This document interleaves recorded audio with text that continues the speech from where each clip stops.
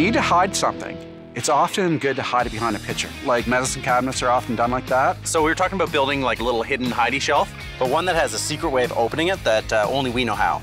Here's what I'm thinking. Build a box on the back of this, cut it into the wall, mount it on the wall, and you don't see the hinges. And then, have you seen these? They are magnetic release latches. They're for keeping kids out of your cupboards. You put the magnet on it. So if you know where to put it, it'll release the latch, open the box. You're gonna put your fortune in here? I might. What if we got like a really nice bottle of, I'm gonna have to hide it from you. We started by cutting up some pine, which we're gonna use to create our 8x10 secret storage space.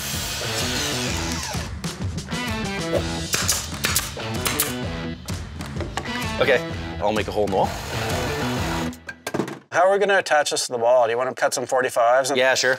I just went and cut these 45 brackets. So when the frame sticks through the wall, these things are just gonna attach to the wall and then to the frame. And then Andrew screwed in the hidden hinges.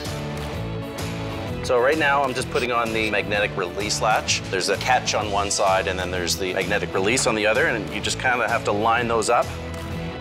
And then all that's left is putting the box in the wall and mounting it. Try and get in.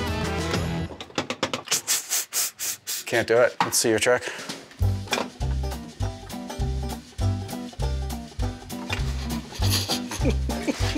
Walker's best.